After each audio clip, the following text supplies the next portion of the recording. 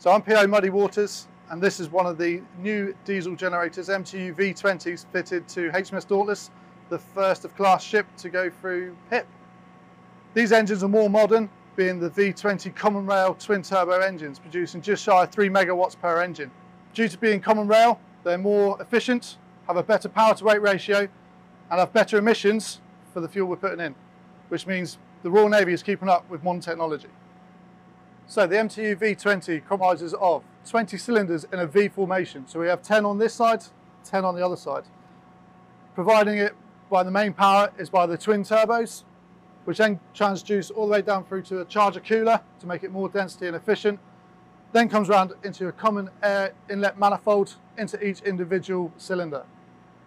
The engine is common rail, so it has a high pressure fuel pump, which provides the fuel to each injector, controlled by the ECU, just like it is in your car at home.